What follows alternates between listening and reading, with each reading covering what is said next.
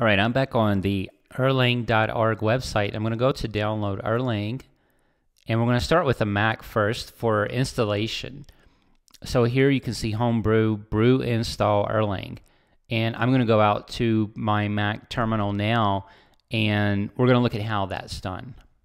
All right, so this is terminal for the Mac. And if you haven't used this before, you can bring up the spotlight and just type in terminal, and that will open up the terminal. To install Erlang, you could do brew install Erlang. Now I've already installed it, so I don't want to go ahead and install it again, but what's going to happen is it's going to do a lot of downloading, and then it's going to finish, and once it does, you can type in Erl. That will bring up the Erlang shell, which you can see here. And so I can do something like 1 + 1 or 1 + 2 period, and that's going to give me the result. So the result right there, again, this is functional programming, so there's not a reason to assign this into a variable and then print the result of the variable. You can just do it right in here, and the result is printed out.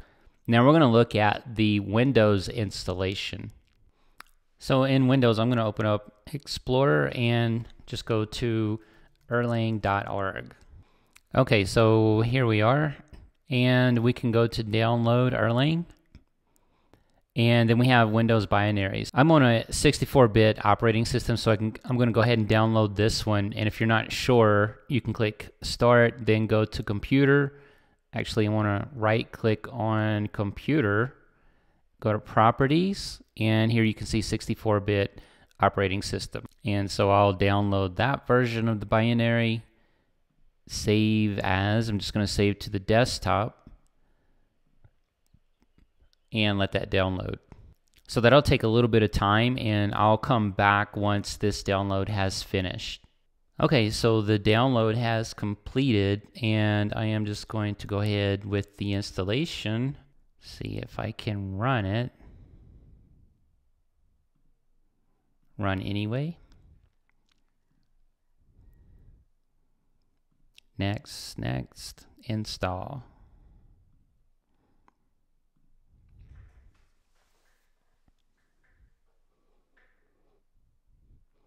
So as usual between Windows and Mac, a lot of the things to install are done through the command line in Terminal and Mac, but with Windows you have to go through the installations of these programs. All right, so close that, and we have Erlang right here. Go ahead and click that, and there's the shell. This is basically the equivalent of what we saw earlier in the Mac. So if I do a 1 + 2 dot, we get our 3. And then over here, go to all programs, we have Erlang right there. And the only thing in there really is this documentation link and then the Erlang shell. So that is how you can run this on a Windows machine as well.